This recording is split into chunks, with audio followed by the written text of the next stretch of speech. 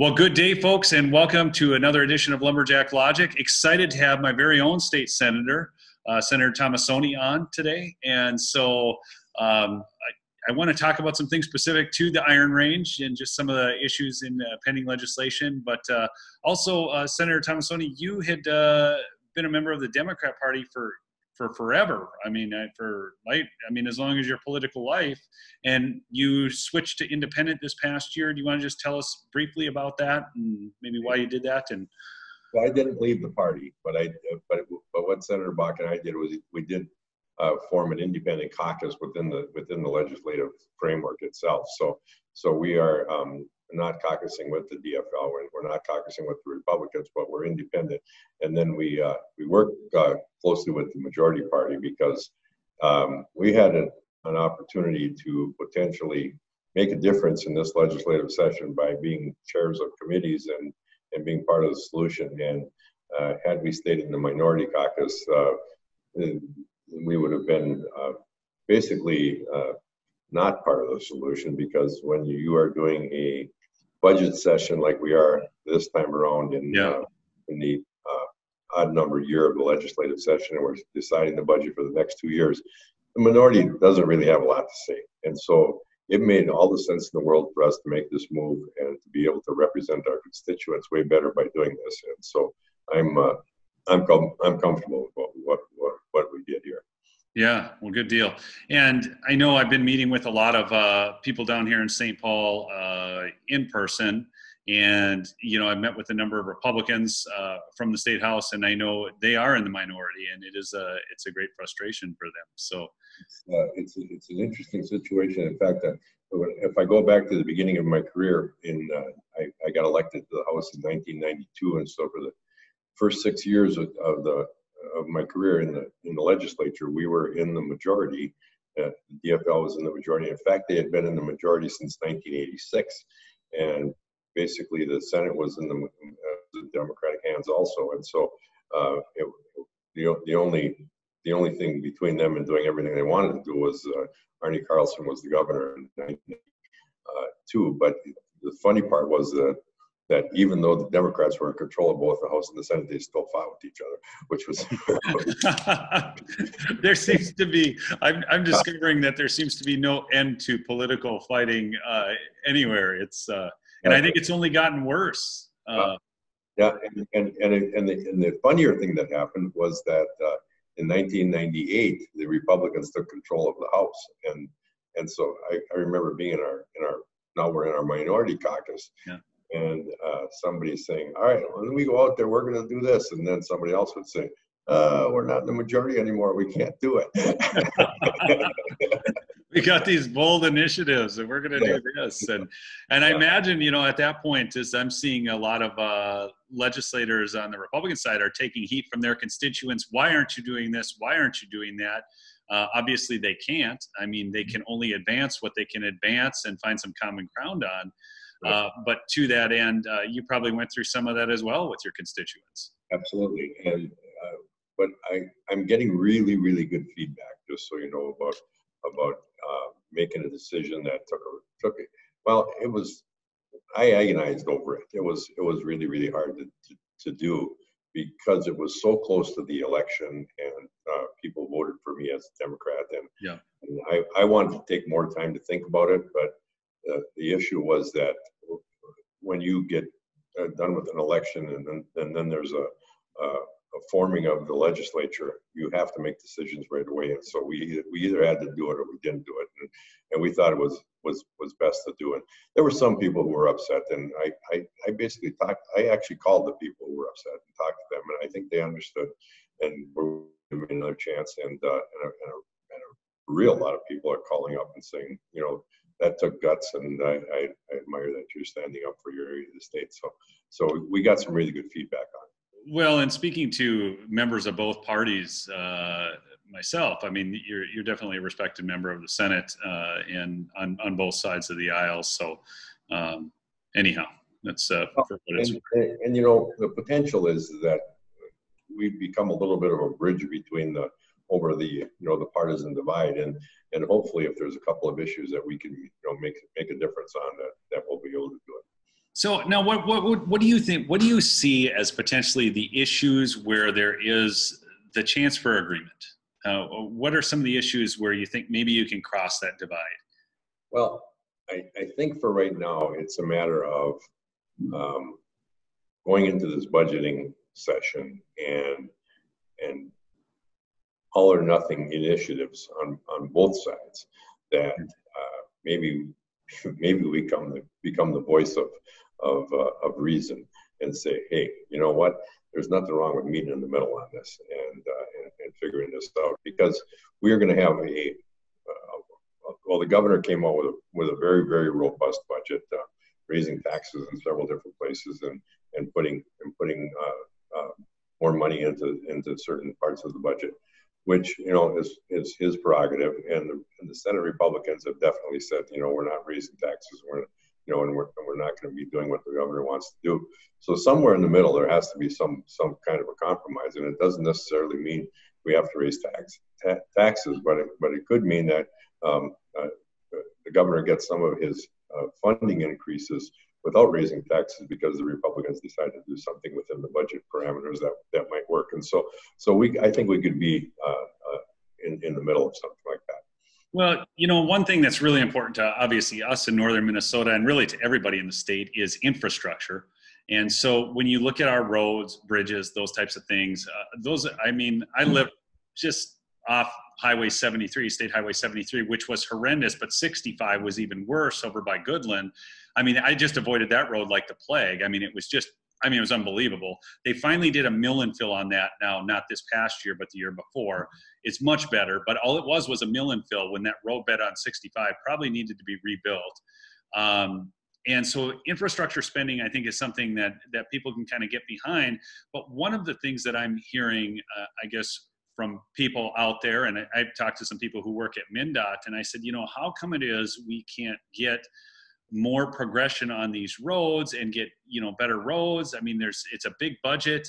And, you know, and I was talking to some plow truck drivers, and they said, well, if you saw how much administration there was per plow truck driver, maybe you'd begin to understand. So the question is there some cuts we can make in MnDOT that are from less effective areas that can be applied to roads? That's, I think, a real question that people have. You know, I think the real issue with MnDOT is that all the roads in the state need work, and it's a constant battle year after year after year. And so what you just said about Highway 65 and what they did on Highway 73, they're kind of band-aids that last for 4 or 5 years, and then they have to go do them over again. But they somehow come to the conclusion that if we can just get these things done in a short period of time for not very much money, and use the bulk of the money for the great big projects, the bridge repairs and the 35Es or the 35s and the 94s and the big projects that they have, I think they've come to the conclusion that's better. For us in rural Minnesota, you know, going between Hibbing and Virginia, there's a few spots that it's like you're on rumble strips because the properties are so bad, and they're in exactly the same spot every year. But we have 2 stretches of highway that I've been trying to get MnDOT to understand what wonderful work they did here, and they were both one is just before Chisholm, and then one is just south of Chisholm, and by Iron World, and there was subsidence issues there from underground mining. And so what they did was they actually what they call the land bridge, where they put massive amounts of rebar in the concrete, and I think they made it 12 inches thick, and then they did one continuous pour, and it was very expensive, but that section of highway has no frost heaps on it, and it has no degradation, and it's been there for like 10 years. And it's like, just maybe spend a little bit more money on these highways, and maybe we'll get our money back in return for not having to repair them year after year after year. Yeah, it'd be great to see an analysis of that, because you're right. That stretch of road is wonderful. I drive it all the time. Yep. Mm-hmm. So those are, you know, I'm just trying to think, okay, well, where is it like, you know, compromise? So, you know, you look at the old vehicle place where, you know, you're paying $35 for tabs, and people say, well, that needs to be modernized and updated because vehicles are lasting longer. And I think actually that the public could say, Well, okay, we can give that, but can you find some efficiencies in MnDOT where you can maybe put more to the roads just out of that? Can we get kind of a combined effort and come up with, maybe a couple $100 million or something that way? Potentially, you could look at that, but I doubt you would find it within the agency itself. You might be able to find a couple million here and a couple million there, and so the issue becomes, how much do you need? Now they tell us that we need 600 million a year for the next 10 years, and so that's a big number. And the issue with the gas tax is now we're going to electric cars, and so what happens to the gas tax for? And so then what we did in the legislature was we used the sales tax on automotive sales in repair stores, and the various places where you go to buy automotive parts, and use that sales tax to go to repair.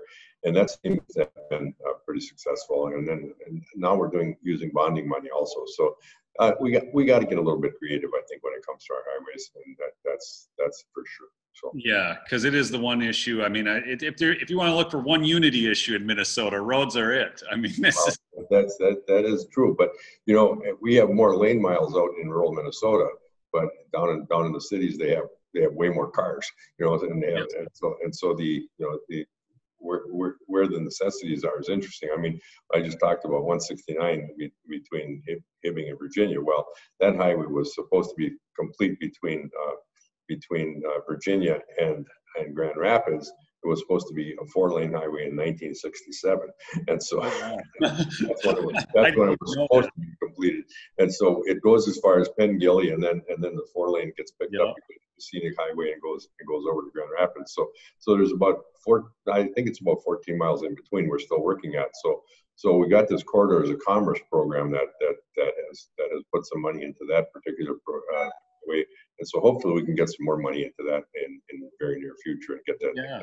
Highway 2 is another big one between, like around that Swan River. That's always just a bad stretch of road. Yeah. And we have logging trucks, and we have vehicles that go on them that maybe are a little bit harder on the highway than some other places. So our natural resource based economy is one of the kind of things that you have to actually make. You have to figure out how to utilize it to the best of your advantage, and that's we need to spend a little bit more. Well, I know you've got another committee meeting up, so I'm not going to hold you up any longer. I'd love to talk some more things about northern Minnesota. I mean, there's mining, there's a whole host of issues up in our area. And let me just say, because mining is a huge issue in our area, and I'm going to put a little plug in for it, because we've been mining iron ore since the 1880s. Yes. And John D. Rockefeller actually said that but for the Mesabi Iron Range, we'd be speaking German now. And the fact of the matter is that he gave the Mesabi Iron Range credit for winning World War II, because the ore went into the tanks and the ships and whatever else you have, the airplanes. And so we've been a part of this nation's history for a long, long time. And now we're going into a new age economy, and the new age economy is requiring things like copper and cobalt and palladium and platinum, all these different metals. And we have all these metals in northeastern Minnesota. And not only have we proven that we can mine, we've proven that we can mine safely and environmentally soundly, and we can provide really, really good jobs that provide middle-class families a good income and a good living. And when you look at a windmill has something like 220 tons of steel in it and another 9.5 tons of copper. And so if you want to have a new age economy, you have to mine. And I would much rather mine in northeastern Minnesota, where we have, incidentally, we have the only clean water in the state. And that's not just me saying it. That came from the Environmental Quality Board's report card on water in the state of Minnesota. And so in a place where we've been mining for 140 years and have the only clean water in the state, it's proof we know what we're doing and we know how to do it. And so we can do this precious metals mining, and we can do it in a safe way, and we can do it in a safe way. And in fact, the environmental impact statement by the DNR said that Polymet will have no hazard runoff. And so the fact of the matter is, we've gone through the process, we've gone through the laws, we've done whatever we had to do in order to make this a proven process, and all the permits have been issued, and now we're going through the courts with the environmentalist lawsuits, and I think a lot of them are trivial lawsuits, and somewhere along the way we got to get this project started because we're going to prove that we can do this right too. Well, I would love to actually have a further conversation on that at some point in the future, because it involves so much, because it involves our economies up there. Also, it's our tourism. It's a whole host of things, and then you're also bringing up windmills and energy, and that's such a deep subject. But not to mention, we have the only solar panel manufacturing plant in the state in Mountain Iron. So yes. We're doing our part for the North. I actually live off grid. I don't, it's I live south of Hibbing, and my driveway's over a mile long. It was cheaper to build an off grid system than to bring in wire. And I believe that. That's interesting. I got to stop and see you someday. No, it's wonderful. It's a great setup, and we have a dishwasher, we have a washer dryer, we have it all, and we run it all off that solar. And in the winter, you actually produce more power than you do in the summer when the sun's shining. It's just there's not enough hours of daylight, but because it's so cold, it conducts the electricity better. We don't have the air currents from China, and so the sky is actually clearer, and you have the reflective power of the snow. So all three of those add up, and I get more than the rated watts of my panels out of my panels. That's great. That's great. So okay. I got to leave you. All right. Sounds okay. good. Thanks. Okay. Thanks. Take care. Yep.